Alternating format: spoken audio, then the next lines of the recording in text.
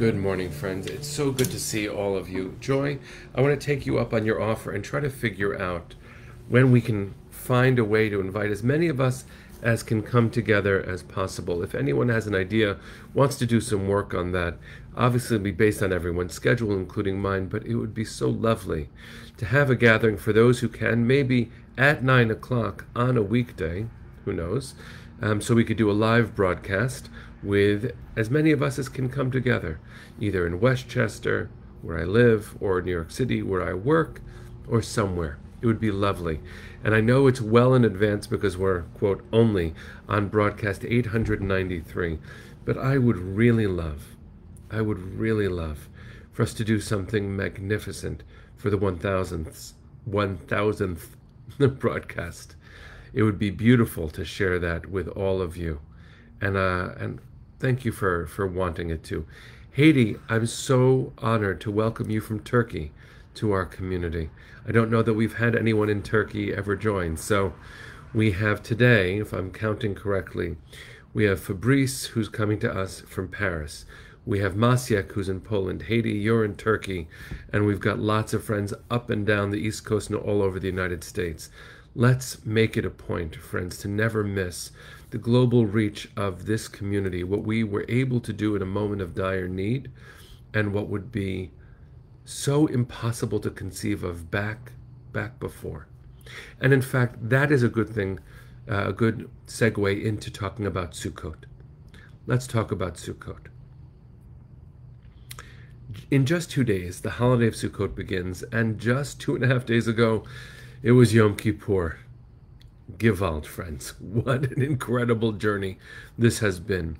And what do we know about Sukkot that could relate to this community that we have created? Sukkot is actually about marking impermanence within Jewish and personal and universal history. Sukkot is a moment where if we are blessed to have a home, and let's pause there for a second. If we are blessed to have a home, which everyone should be blessed with, because it's a right. It shouldn't be a privilege to have a home. It should be a basic human right. If we are blessed to have a home, we are called to build a temporary structure outside of our home to remind us that once upon a time it wasn't like this. Once upon a time, this solid roof over my head, having more than I need.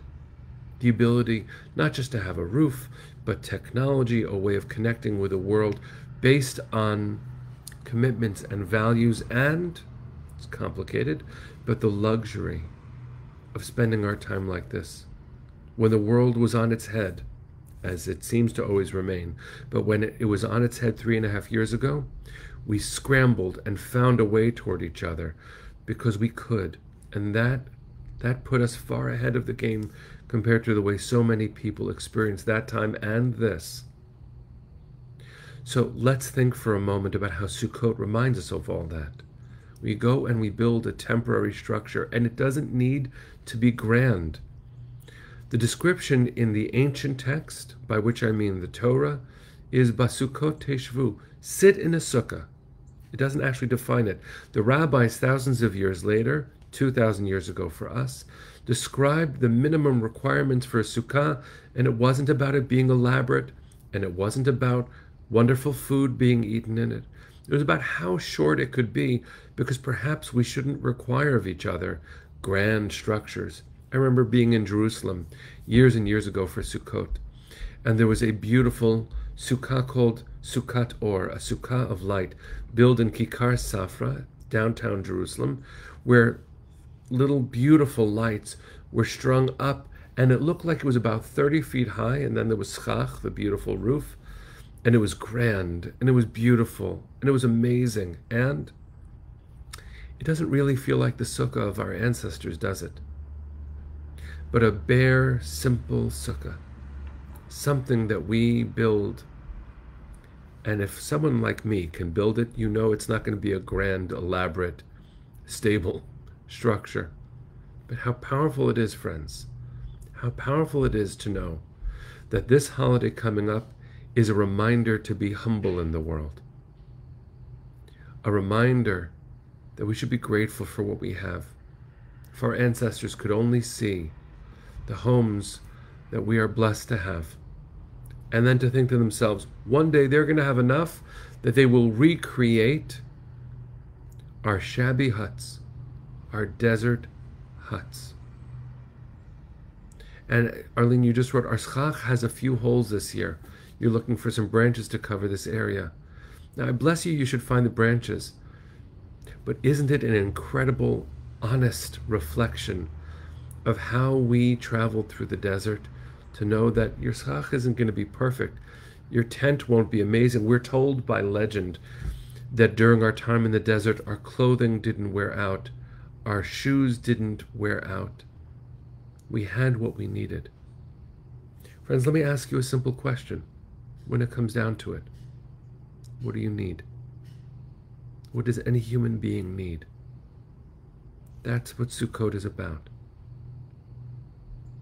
Our shuls are so magnificent over the high holidays. But what do we need? I just need to be able to talk to God. I just need to be able to sit with friends and family. I just need to work on my own soul and do as well as I can, forgive myself for my failure, and then get back to work, and I need to keep on trying. Sukkot is an external version of that internal work. It is hard work, but it is humble work. It is humble and it is humbling. Sukkot is not meant to be elaborate and ornate. It is certainly not meant to be perfect, because it's a model of life, and we are not held to standards of perfection. We are held to standards of personal actualization and of striving to do better, striving to help each other better. I need to step outside of this beautiful home that my family and I are so blessed to have. We work hard to have it, and we are so mindful that we do. So let's suggest that we learn from each other. We learn from tradition to keep an eye on the world and to humble ourselves, to remind ourselves that we are called to be in service of this world, and that everyone should have simply what they need. Friends, I bless us. We have a day and a half to build the sukkah before Sukkot. Please God, the weather should hold out. We should be able to enjoy ourselves in the sukkah. May we remember, as Judy just wrote, that our guests are the decorations. What a gift that will be, to share time, friends, to share time and space and holiness and devotion to this beautiful world from humble hearts. All right, friends. Let's talk again soon, maybe tomorrow, 9 o'clock. I'll see you there. Let's sing our way into a good day. Here we go.